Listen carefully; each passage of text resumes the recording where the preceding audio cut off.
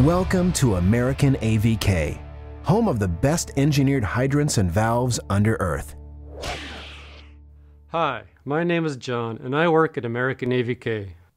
AVK is a leading worldwide manufacturer of valves for the water, gas, wastewater, and fire protection industries. We are continuously developing new innovations and technologies to better serve our customers. We manufacture all of our products in the United States at our 180,000 square foot ISO 9001 certified facility located in Minden, Nevada. All of us at AVK strive to deliver the best quality products with improved first-in-your-market features, meeting our customers' needs today and into the future. American AVK manufactures two distinct models of the dry barrel fire hydrant, the 2700 Modern and the 2780 Nostalgic. Today we are going to go through the steps to repair a fire hydrant after it has been struck by a moving vehicle.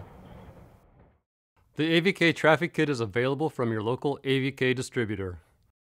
Let's get started installing our AVK Traffic Repair Kit. Warning: for all of the following repair procedures, the hydrant must be isolated or the system depressurized and drained before removing the hydrant components. Failure to do so may cause pressure to be released, resulting in severe injury or death. Remove the nozzle section nuts and bolts from the now broken breakable flange. If the lock ring is still in place, slide it off the lower barrel. Remove the spring pins from the coupler pins in the upper stem rod and the lower stem rod. Remove and discard the broken breakable stem coupling pieces.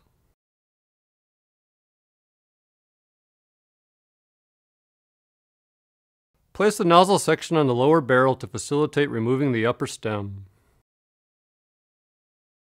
Remove the weather shield retaining bolt with a 5/16 or 8 mm hexagon key. Lift off the weather shield. Remove the lock plate retaining screw and the lock plate with a 7/64 or 3 mm hexagon key. Older hydrants may be equipped with a set screw instead of a lock plate. Remove the set screw and set aside for later use.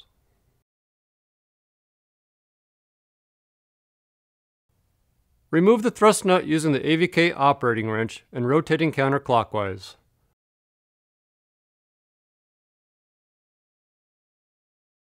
Remove the operating nut using the AVK operating wrench. Remove the upper anti-friction washer.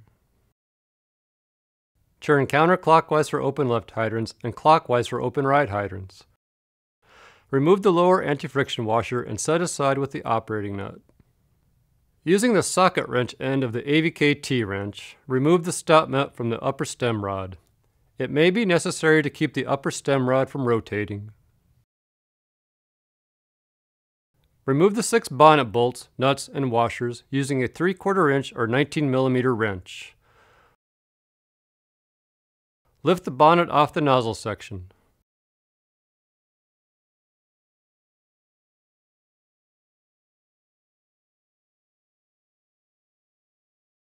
Remove the upper stem rod carefully to avoid damage to the stem seal O-rings. Lift the nozzle section off the lower barrel and place it on the ground. Reconnect the upper stem rod to the lower stem rod with the new coupler pins, new breakable stem rod coupling, and secure with spring pins. Slide a new breakable flange over the lower barrel. Be sure the breakable flange is right side up, indicated with the text, "This side up." Then install a new lock ring under the groove in the lower barrel.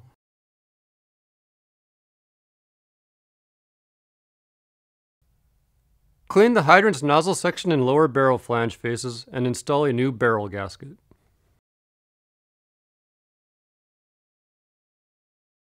Lift the hydrant nozzle section assembly over the upper stem rod and carefully place the assembly on the lower barrel and barrel gasket.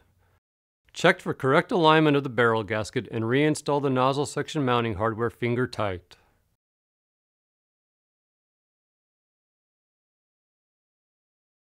Adjust nozzle alignment and then torque the mounting hardware to 80 foot-pounds. Wipe off the nozzle section, then install the barrel gasket. Carefully slide the bonnet over the upper stem rod, taking care not to dislodge the stem seal O-rings or barrel gasket. Install the bonnet bolts, washers, and nuts finger tight. Using the AVK seat wrench, install the stop nut.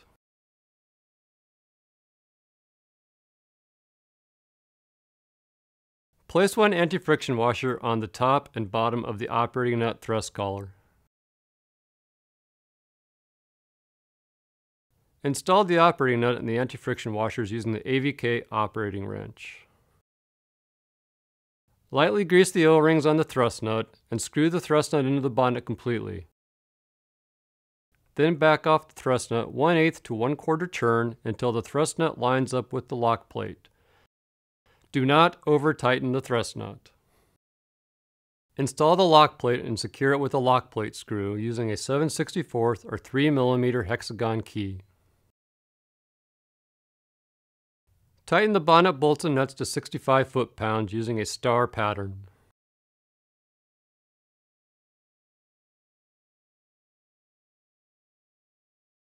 Install the weather shield and the weather shield bolt using a 5/16 or 8 mm hexagon key.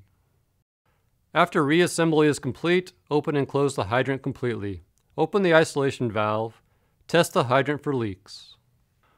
We have successfully repaired our AVK dry barrel fire hydrant with an AVK traffic repair kit. We would like to thank you for purchasing an AVK product and being our customer. We pride ourselves in our quality, innovation, products, and solutions. Our customer support and local distributors are there to provide genuine AVK parts. For additional information and complete product manuals, please visit our website.